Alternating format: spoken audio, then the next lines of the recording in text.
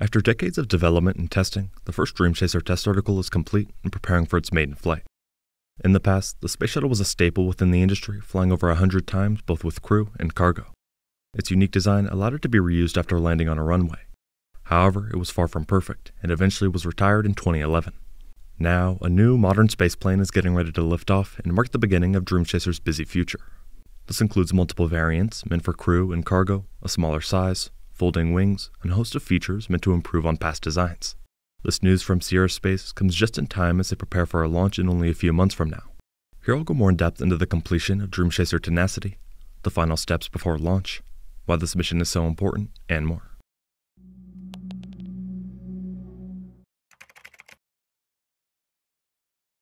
Dream Chaser was publicly announced all the way back in 2004. At the time, the company working on the project wasn't even Sierra Space. It was a different group called Space Dev. This being said, a few years after starting the project in 2008, Space Dev and the Dream Chaser spaceplane were acquired by the Sierra Nevada Corporation, the parent company of Sierra Space. Since then, we've seen different tests and progress as the company developed and assembled this vehicle. This morning, however, we got arguably the biggest update in the project's over decade-long development. Here, Sierra Space tweeted saying, "We've arrived at a profound milestone in both our company's journey and our industry's future," said CEO Tom Weiss. Tenacity, the first vehicle in the Dream Chaser fleet, is complete and will ship to NASA's Neil Armstrong test facility in the coming weeks. This included an image of the entire Sierra Space team with Tenacity complete in the background. In a different, closer-up image provided by the company, we can see a bunch of different details such as the vehicle's thrusters at the front. The folded wings needed to fit within the fairings of United Launch Alliance's Vulcan rocket can also be seen in addition to thousands of thermal tiles spread across the body. In the company's statement, Sierra Space said, "Today we proudly revealed the fruits of years of passionate determination, countless breakthrough innovations, and relentless commitment, the remarkable Dream Chaser spaceplane. Sometime in the next few weeks, this vehicle will ship to NASA's facility in Ohio for final testing before launch approval." Interestingly, Tenacity has already been to this facility before, where it completed some checkouts. Specifically, earlier this year, Sierra Space and NASA successfully completed a joint thermal vacuum demonstration test at the facility. The test was performed in preparation for integrated Dream Chaser spacecraft environmental tests, which are only weeks away. The test validated the ability of NASA's in-space propulsion facility to achieve both hot and cold temperature extremes under vacuum, along with a collection of critical data needed to increase accuracy/fidelity of models used to predict thermal conditions and vehicle performance. It went well, and now later this month, a few more tests will be completed. Once testing is done, assuming the results are good, Dream Chaser Tenacity will be ready to ship to Florida to be integrated onto Vulcan. The first launch will see Tenacity lift off before it attempts to reach and berth to the International Space Station. It will bring cargo and stay docked at the station for a few months before separating and attempting to re-enter the Earth's atmosphere. If successful, it will then attempt a runway landing, completing the first mission. Back in January 2016, NASA announced that Dream Chaser had been awarded one of the CRS-2 contracts and committed to purchasing a minimum of 6 resupply missions to the ISS.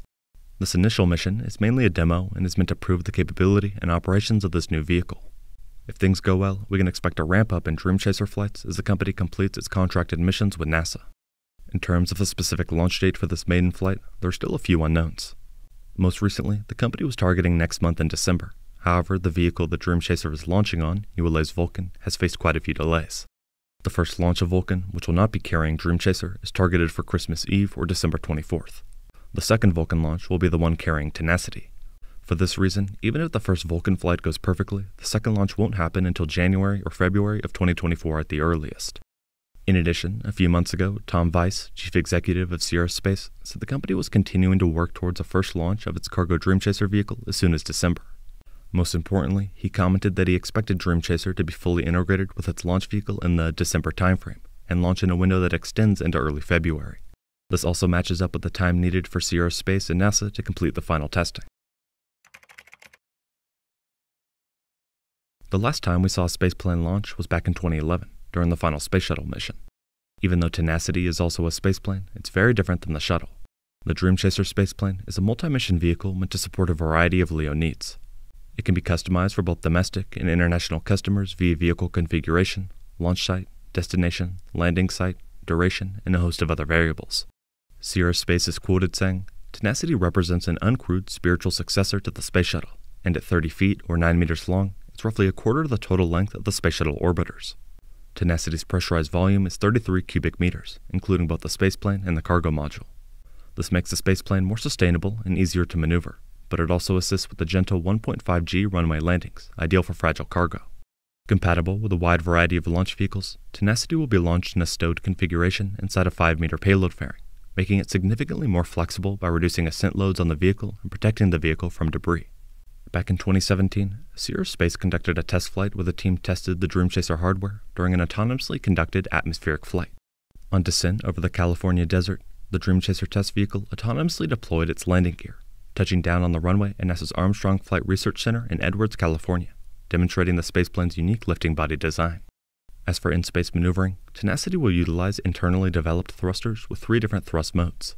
In addition to the spaceplane itself, the company will attach a large module to the back of the vehicle named Shooting Star.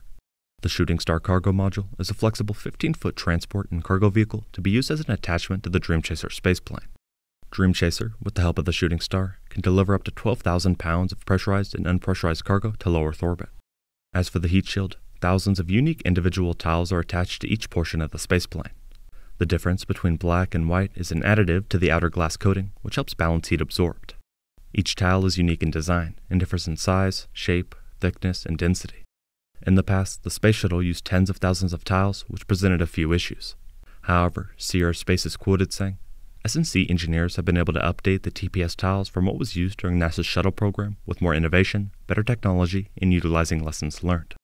They use more modern manufacturing techniques to increase strength and reduce cost." Another difference between the tiles is Dream Chaser tiles are about 10 inches by 10 inches, while those on the shuttle were 6 inches by 6 inches. Dream Chaser tiles are also stronger and lighter weight than those used during the shuttle program and meet all micrometeoroid orbital debris or MMOD requirements to ensure safe entry, descent, and runway landings for crewed or cargo missions. These, among other changes, are intended to make the tiles even more reliable and easier to refurbish. Adding to the upcoming physical testing of Tenacity, Sierra Space has also been training crews which will be on the ISS when the vehicle arrives. In this case, multiple NASA astronaut crews have visited Sierra Space facilities to undergo detailed training on understanding the vehicle, rendezvous and proximity operations, hardware and cargo transfer scenarios in anticipation of Dream Chaser deliveries to the ISS. This training is conducted by Sierra Space subject matter experts and includes classroom training and training inside a full-size mock-up of Dream Chaser. This training has been completed with a few SpaceX crews that will launch on Dragon and spend a few months at the station, all of which in preparation for the return of spaceplanes and the maiden flight of Dream Chaser Tenacity. Dream Chaser Tenacity is officially complete and only needs to finish some final testing before it's shipped to Florida and integrated for flight. This one mission has been decades in the making after many years of development and testing. If successful, we can expect a ramp up in flights and the return of frequent spaceplane missions within the industry. We will have to wait and see how it progresses and the impact it has on the space industry. Thank you very much for watching.